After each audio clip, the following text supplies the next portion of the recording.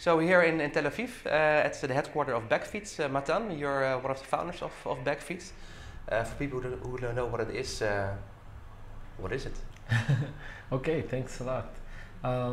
So Backfeed is really, it's in a way incarnation of all the ideas that we've had in a different project, in the previous project, in particular in Lazuz. And they were kind of emerging from the blockchain movement, or if you want, decentralization movement. And when blockchain appeared originally from the Bitcoin, and later on from a more progressed project like Ethereum, it basically allowed decentralized network, distributed network, to hold consensus and to interoperate and to interact between each other. So, like, imagine gigantic networks of nodes that make decentralized distributed interaction of something like the Bitcoin. The Bitcoin is a monetary system. But once you want to make more complicated interaction, let's say that you want to dream really far ahead, you want to dream about, millions of nodes who insure each other, make insurance, with no insurance company in between. You want to dream about billions of people like the Facebook network, but without Facebook. So the technology is there, it enables that, but then what is the rules of the game? How those people cooperate, how those people share the value that they create together, how do they self-govern themselves? Just like, in a way, you can ask yourself how ants govern themselves when they build these kind of seemingly complex structures, how birds do that, fish, and so on. So the same thing for people, for communities, for networks. So Backfeed is basically building this infrastructure, the governance protocol for decentralized network, the decentralized reputation protocol, decentralized value distribution protocol, and generally decentralized governance or decision making, and well, that's the first layer of that, and then the second layer is more kind of a platform kind of thing. So, practically speaking, what does the platform look like? How do millions of people know about each other and interact spontaneously to self-organize themselves? Okay, and what is the benefit of this? Because are there also existing models on the market, or probably some central models on the market, or is this completely new? It's in a way, okay. So it's to large extent it's completely new, but you can extrapolate. You can take previous old models and extrapolate to understand it. For example, in a way, it's a generalization of the idea of Bitcoin to large extent. Bitcoin is a working example of how literally thousands of nodes on the network can interact in a completely decentralized way without any centralized server or even governance entity or authority or monitoring authority, and consensually agree about what is the situation, like who holds what and so on. It needs to be appreciated that the decentralization there are two layers of decentralization here. There is a technologically decentralized architecture, which literally means that thousands of servers are spread all over the world and agree about information. And that's the breakthrough of blockchain. But there's also a governance protocol, like how all of these thousands of nodes on the network agree about how many tokens, how many bitcoins to mine, to issue, to print for each contribution, for each miner. Now, in the Bitcoin case, it's it's not easy, but it's more primitive in the sense that there is a predefined algorithm that is only triggered by, I would say, algorithmically quantifiable actions of nodes. Basically, each node in the network runs the software, and the way you can participate in the network is only via this software. So it's very rigid, and then there is a predefined algorithm that determines how many tokens you will receive for your participation. But if you want to now imagine more complex situations, just like, for example, decentralized insurance or decentralized journalism, how millions of people, like in Wikipedia, will cooperate on writing stuff in a completely non-centralized way, then you need the governance protocol for decentralized networks. So that's one way to extrapolate, to explain Backfeed as an extrapolation of Bitcoin or Ethereum. You can also explain Backfeed as extrapolation of Wikipedia, for example. So Wikipedia is a collaborative effort, but the big differences is that Wikipedia is not really decentralized. It's actually, at the end of the day, it's centralized. There is someone to decide what is right, what is wrong. So that's one big difference, that Backfeed really allows you to make fully decentralized Wikipedia. Another difference is that in Wikipedia, everyone are volunteers. There is no economical incentive to participate.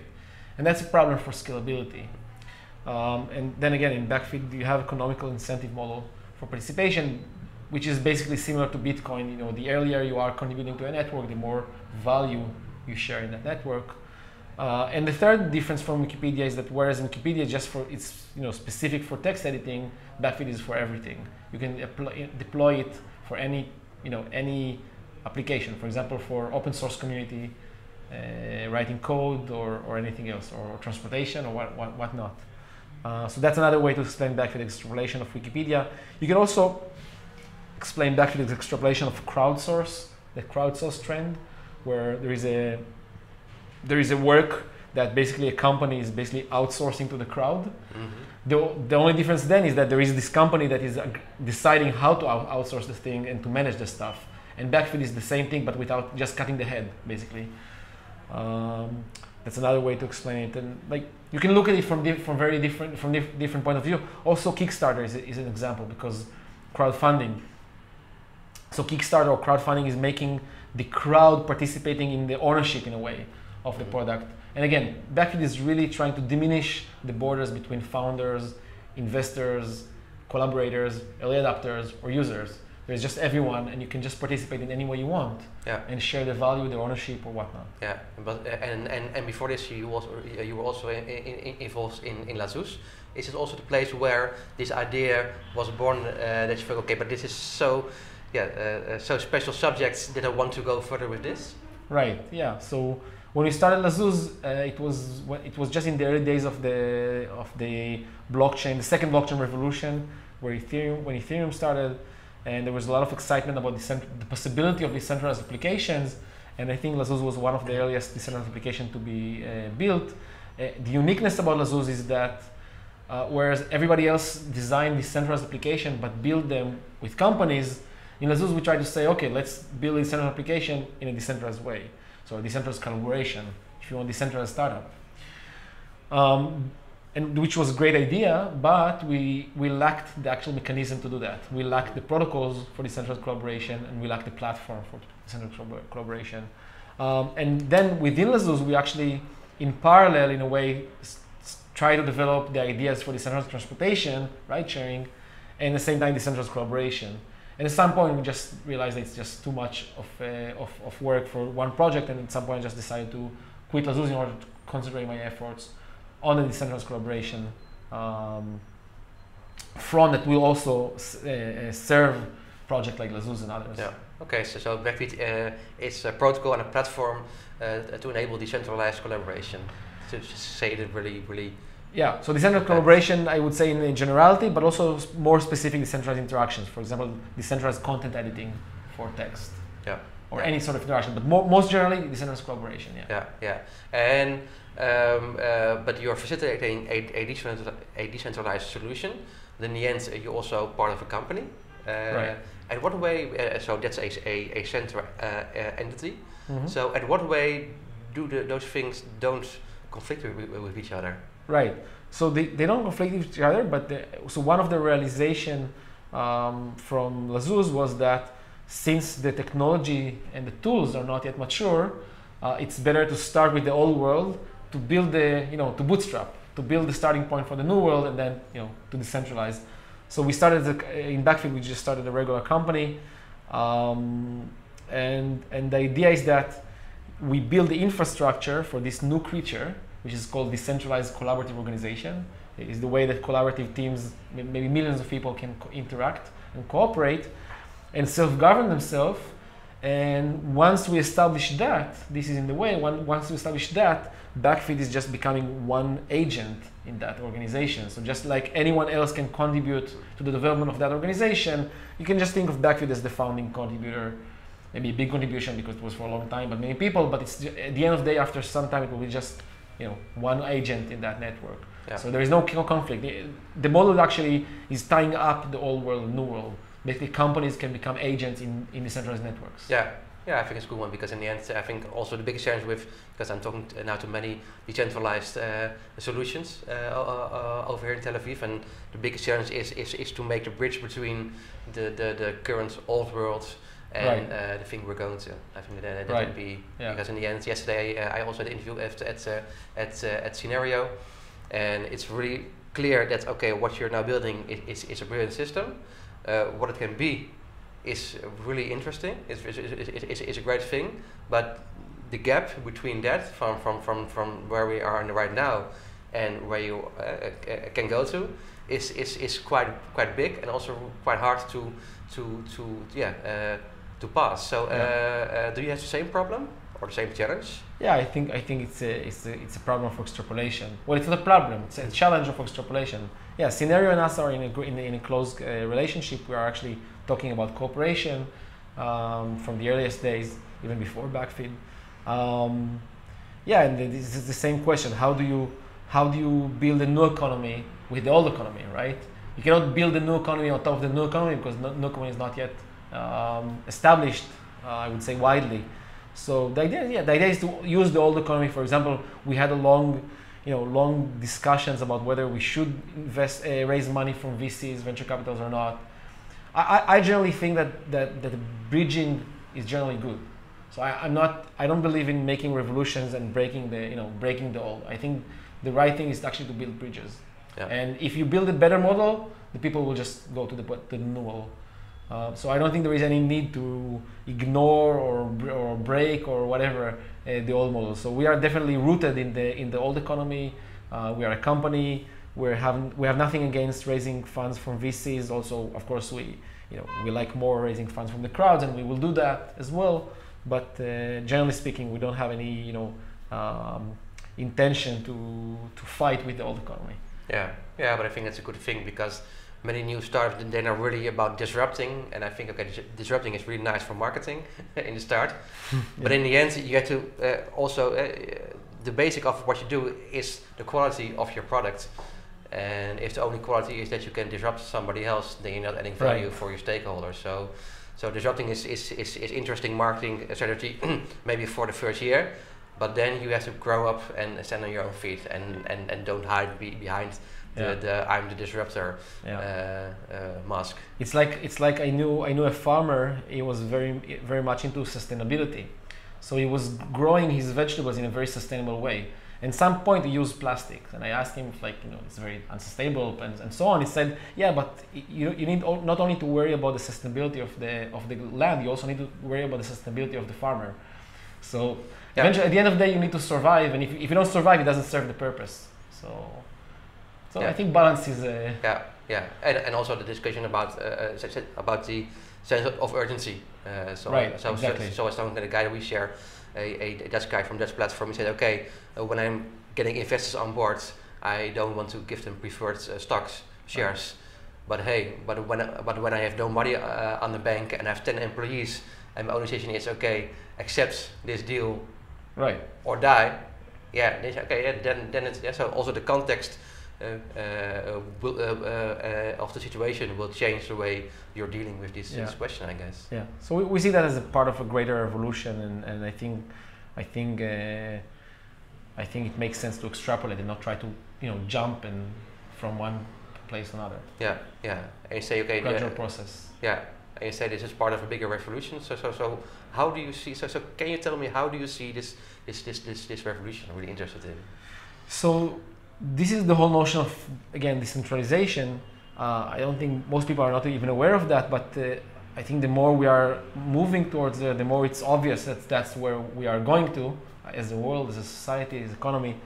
There is the technology, there is the knowledge, there is even the starting of the culture that realize how big networks, how decentralized networks can in a way organize themselves, self-organize and interact, and in a way completely replace the corporate model to a large extent. I'm not sure if completely, maybe gradually, but I actually believe that almost any of the existing industries will be replaced by decentralized industry.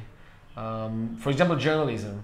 there is already today like if you want a premature version of decentralized content editing and journalism. It's called, for example, Facebook. It's called Reddit. Everyone that is participating on Facebook is a writer or editor, and same for Reddit and all that. But there is not. It's just missing some parts, and these parts are already here. The technological part that actually allows those people on the network to decentralize, to interact in a decentralized way without having the Facebook server. This is the blockchain, and also the DHT, distributed hash table, like BitTorrent. And then in terms of governance protocol, how they agree about this, the state of matters. And again, this is where we enter basically, and we have the knowledge. And I mean, from here to the future that I see, I mean, of course, there is a long time of development to reach there, but there's nothing conceptual that is missing. So the way I see that is that within, I don't know, I cannot say for sure if it will be taking 3, 5, or 10 years, but that's the scale. Within the next decade, I actually honestly believe that all of those industries, whether it's social media or insurance or lending or banking or transportation or journalism or medical industries, all of them will be replaced by gigantic self-organizing network where the power is truly distributed. So it's not flat organization. Of course, there is hierarchy, but the hierarchy is emergent and dynamic. Like the more basically participating, the more contributing, the more reputable you are in a network, the more your influence. And well, if you really drag me forward, I actually believe that this will replace also municipalities, cities, and at some points eventually even states. There is no reason why not. It will become more efficient, more resilient, more fair, more stable.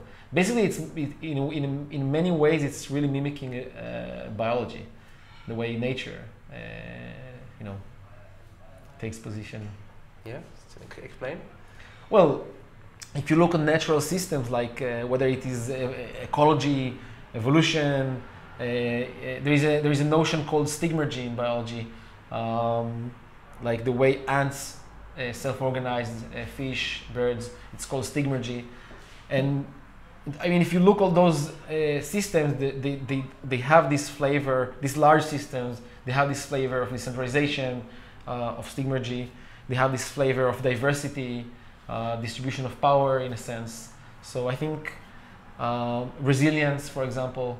I think definitely today's culture, today's industry, today's economy is to me it's obvious, but I think it's getting obvious to more and more people. I think that today's economy is far from stability, far from resilience. It's just going in the other direction. So I don't know. For me, it's obvious that that's the direction we're going to. It's just for me, it's just a matter of time, like the question of how long it will take. And I think we are much more mature today than we were just 1 year ago. We know much better about the technology and what needs to be completed in order to get there. So I think we are less naive. We are not thinking it will take 1 year. Maybe we thought before it will not take 1 year, but I also think it won't take a decade. It will take somewhere in between. I think 5 years is a good time scale to expect. And in what way do you think you can create a sense of urgency for people also to join? Because now, because people, they are not rational creatures. Because the same like we know we're paying with our privacy on Facebook. We know, so we're used to all these services, and we know, okay, we're not paying money for it, but they're getting rich, so somebody has to make money off our contribution on it. But still, the sense of urgency of people to search for alternatives isn't that big, I think. So at what way do you think is it possible to also create a sense of urgency to people also to make this change? Right, so it's basically all the question of incentive, right? What is the incentive to be there? Specifically, one is the incentive to be an early adopter. All of those networks have the same biggest challenge, early adoption. If you have the critical mass of early adoption, then you're done. Well, of course, there is the technological development, but that's definitely not the bottleneck. So there are different ways to look at it, and I think in a way different answers, or if you want different incentives, and probably different incentives speak to different people, which is fine. So for example, one reason why I think people are participating is because they are visionaries. They see the future and they're actually quite excited to be part of that future. I think that that's a very strong driving driving engine to people, to early adopters, to much of the early adoption actually. You could see that in many previous platforms. For example, Waze here in Israel as well. I think the early adopters of Waze, just did that because it was so cool and they could see the vision in it. And the same for Bitcoin, by the way. Another incentive is that, for example, in Bitcoin, it's designed, and that's the same true for most decentralized network. It's designed in a way that the earlier you are contributing, in a way you are more risking, and thus you will be benefited more. In the Bitcoin, I think it was too much extreme, and those who were investing very little in the beginning are now very rich, and it was off balance to the other way around. But generally, the notion, the idea is right, and it has also here, like the earlier you are participating in some way or another, the more you will earn for that while it succeeds. So that's another incentive for. I don't think this is the main incentive for the early adopter. That was maybe for the second wave. Yeah. I mean, there's a lot of excitement, more intellectual excitement, like in the Bitcoin again. Much of it was like the intellectual excitement, the idea of how new kind of ideas can take place, and of course, the wish to see a better world, more cooperative, open, transparent world. Yeah, and also to the possibility of being a alternative. Right. Because now, like with banking, you can't agree with your bank. But they say, okay, but yeah, I don't agree with all of them, so right. I can switch, but there's nobody to go to. That's true. So I think the industries that are, in a way, will face the earliest transition will be those industries where people are they're really tired of the system. They really feel the urgency to find alternative. I think insurance is one example. I think people hate insurance, basically, the insurance companies all over the place, all over the world. And they feel that something is wrong there. I think banking is another example. I think social media is getting there as well. I think people are more and more tired about the way Facebook acts. Transportation, Uber is very agonizing. But I think journalism. I think also journalism. I think it's somewhere people really feel urge to break through. So I think those industries will. I'm just guessing might experience the earliest transitions. Yeah. I think social media will be one of the first, because that's also something where people are really active on. But like insurance, people may not trust insurers or maybe hate them, like you say, but they also don't really care about insurance. So they say, okay, I will close the deal, and then the same. Forget about it. Yeah, the same like with me, because every year I can switch from a health insurance. And I know it will save me money, but I think, I know it, but it's some way, not rational, but in some way, I don't care. The same with car insurance, same with my house insurance. I closed the insurance, I think, 10 years ago. Many things happened. I think I'm paying €200 a year too much, but in some way, I'm not changing. So there. I agree. I think journalism is really burning issue. I think people really feel that journalism is not just about economical purpose.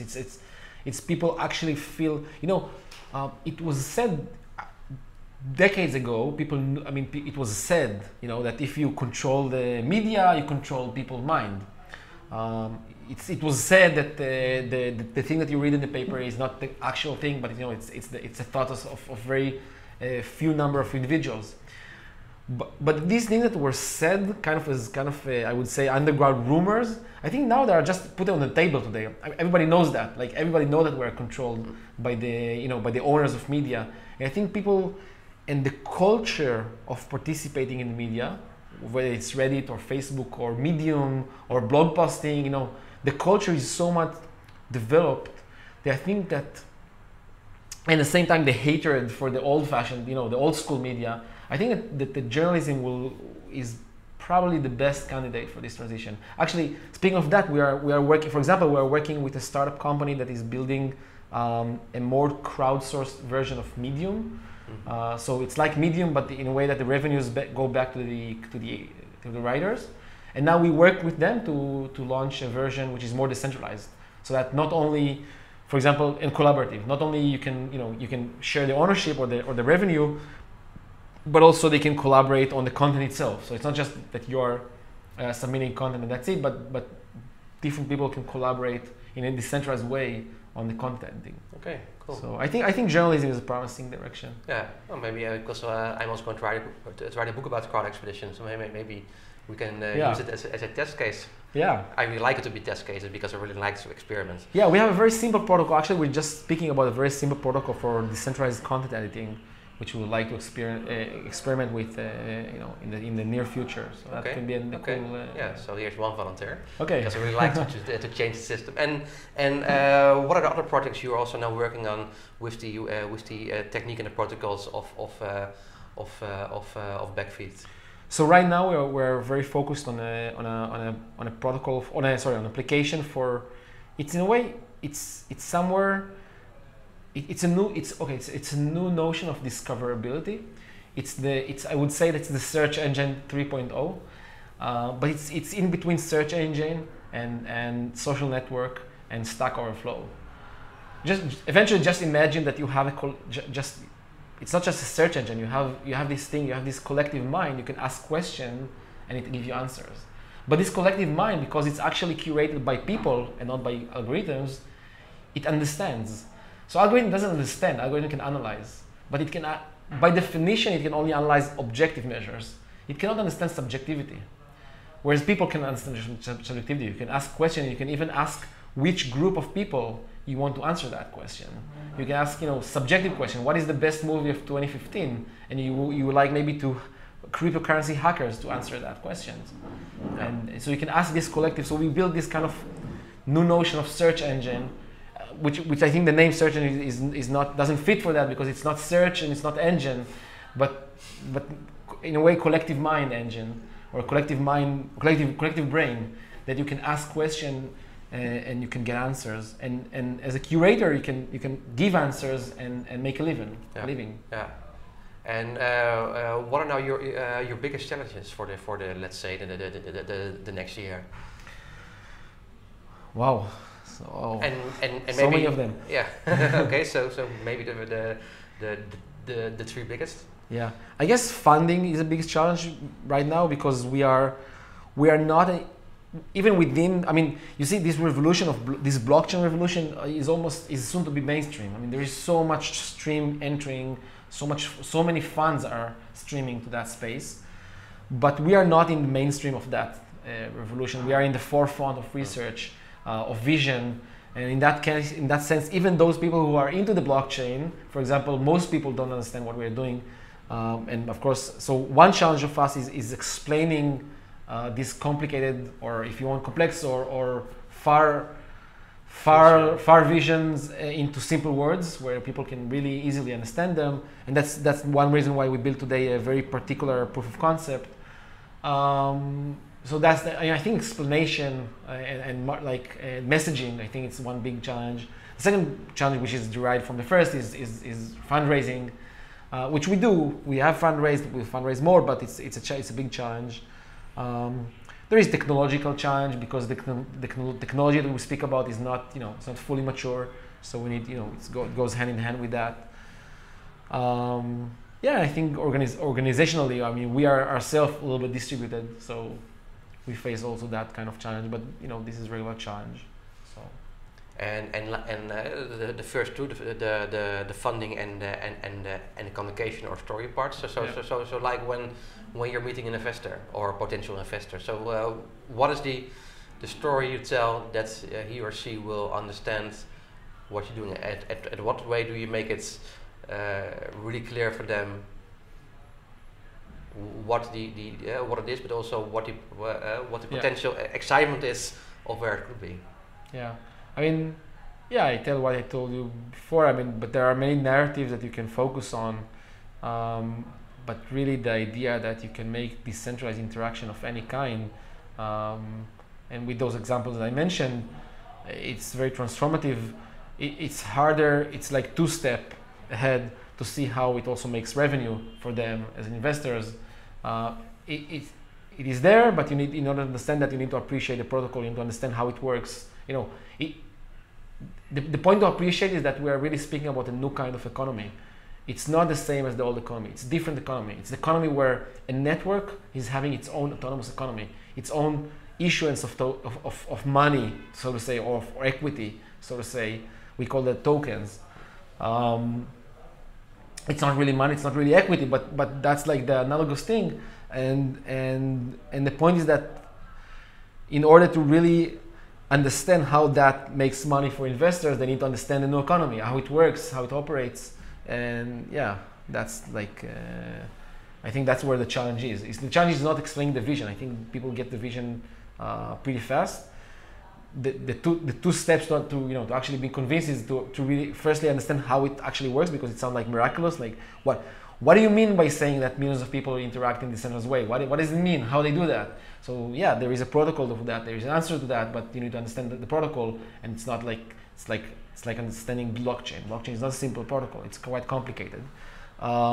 And the second step, which is specifically for investors, is like, okay, great, I understand, I'm convinced, but how I make money out of it? And again, there are answers, but you need to understand more of the economy, of the new economy, and I mean, people have worked on these answers for a long time, and we have very good understanding of all this. And the idea is how to make all this, understandable in a short, easy way. The same problem and challenges were faced by the blockchain community in the early days. Like 5 years ago, nobody realized what blockchain is. It took like, I don't know, 4 years just to understand blockchain for the masses. Not even masses, even the hackers. And now it's kind of obvious. You just say blockchain. If you just write blockchain in your white paper, basically you might get funding, because it's just it's the hot word. So I think the same thing happens here. We will have to educate people about the possibilities of this transition in a simple manner. And when you say, okay, we're really upfront of this whole development, when you're looking back to, like, say, what now happening in the Bitcoin community, and also many different organizations, also big corporations, trying to, or investing money into it. What do you think about that? Do you think that they can really do something with it, or is it just a hype they heard something about and they say, okay, let's go and try? Well, I think that I think it's a trend. It's a real trend for a good reason. I think there are so many obvious use cases for blockchain that doesn't need sophisticated protocol. Just the blockchain is enough for. Basically, the blockchain is a kind of a public ledger, a public registration book initially, and then also afterwards the public computer, where basically you can. So even if you take the first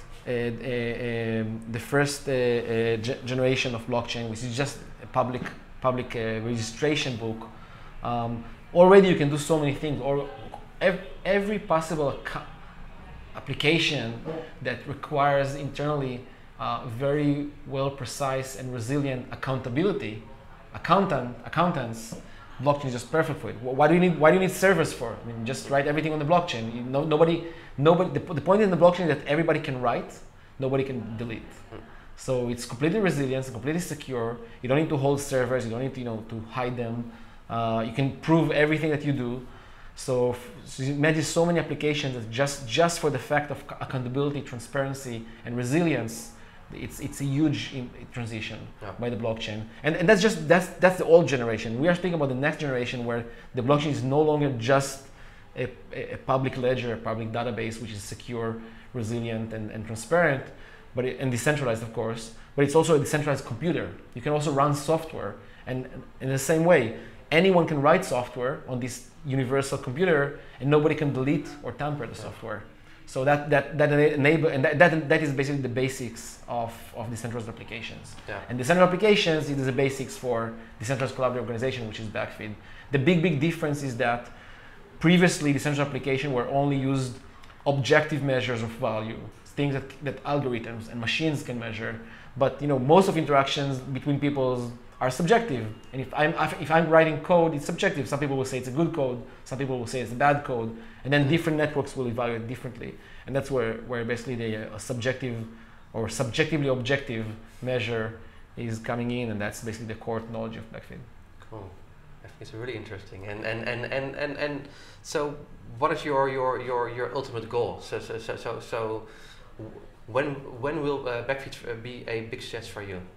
What? A big? When will be so? A success. What's your ultimate goal? So when will Backfeed be a good success for you? Yeah, so there are milestones, I would say. I think the very first big milestone will be to make the first decentralized collaborative, organization or decentralized collaboration of human beings, scalable, resilient, and so like I think the first decentralized collaboration of millions of people on anything will be transformative. It will be transformative, by itself, of course, but it will be more so because the ability to serve as a proof of concept for human beings, for humanity, of what can be done. Yeah. Like how much power. I think we never in the whole of human history, we never had large scale, systematic, decentralized, free collaboration of anything.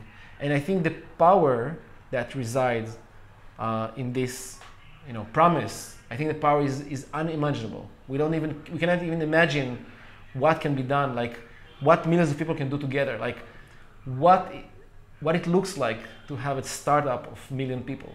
I think it's not just it's not 1,000 times the power of startup of 1,000 people. It's something else, and I think that in order to understand even the potential, we need a proof of concept. So the first big milestone is to have really a truly scalable, real decentralized collaboration of people, and I really hope that we can achieve that, in this year. I mean, the next year, 2016, in the coming year. Yeah, of course we have, afterwards we can, there are many dreams and ideas, and we have, you can basically, there are so many ideas about so many industries, how we can make better world. But for example, some of them which I really like is, for example, I believe today that the ecological movement is so difficult, and I think that this kind of technology, this kind of philosophy can actually also in a way help there.